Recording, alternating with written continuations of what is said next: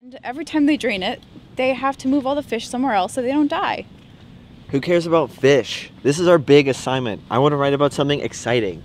I think fish are exciting. Of course you do, but we want to appeal to more kinds of people. Okay, well, what about geese? I hear their migration patterns are kind of weird because of the long summer. Okay, what about no more animal ideas? Ah! What the fuck? That's it! Tomorrow! It sounded like he was... Dying. Getting murdered.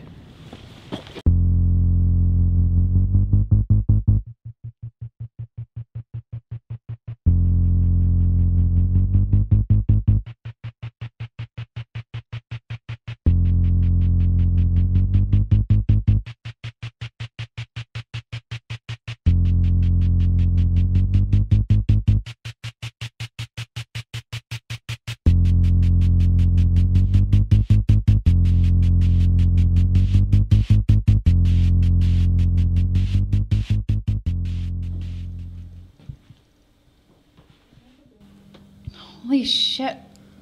Professor Wright. I had a class with him last year. Shouldn't we say something to the police? No, we need evidence. We should look around more. This could be the article we're looking for. A man dying? Yeah, it has all the intrigue. He's not wrong. Listen, Val, we don't have to solve the murder. We can just, interview his relatives and make an article on that. And we already have a lead. A weapon. That could just be a random piece of wire. And he said something about tomorrow. We snoop around a bit, ask some questions. It'll be the biggest case ever.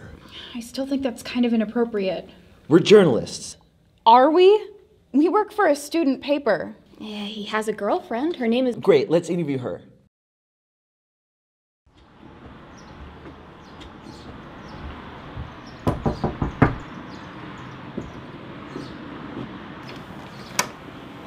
Hi, nice to meet you. We were students of Professor Wright and we wanted to have a few words with you. We'd like to interview you for the student paper, if that's all right. About your partner.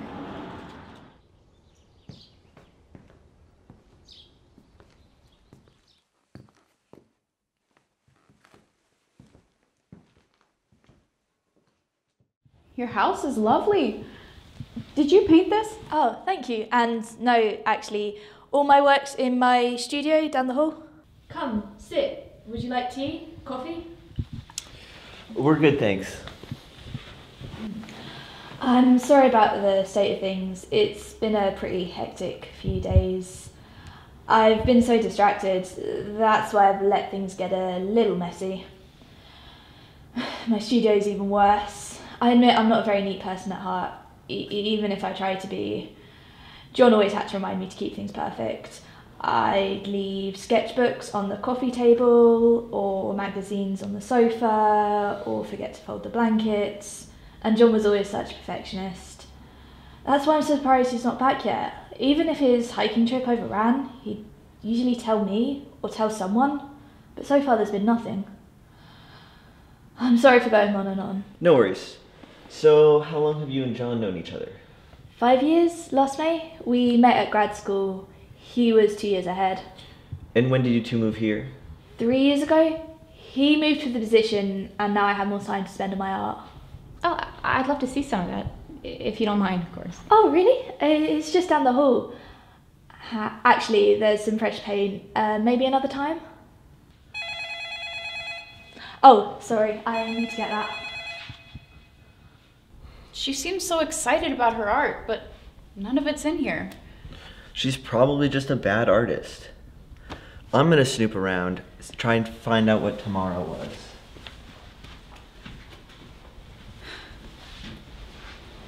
I'm with you. It's a bit weird.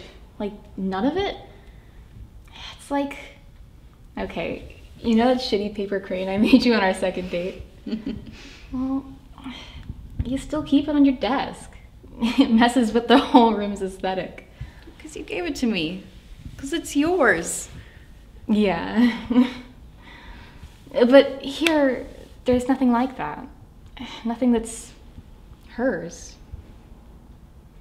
Wait.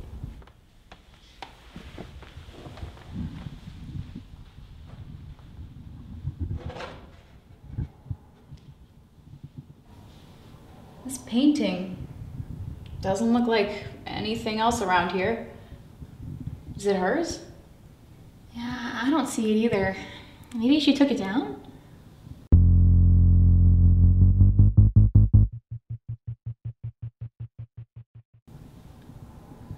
I think we should look in the studio.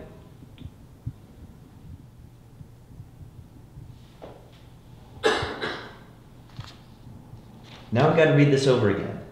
What? I mean, sorry, me and Val No, were because just... you're coughing in the middle of me reading. I don't like that, you know?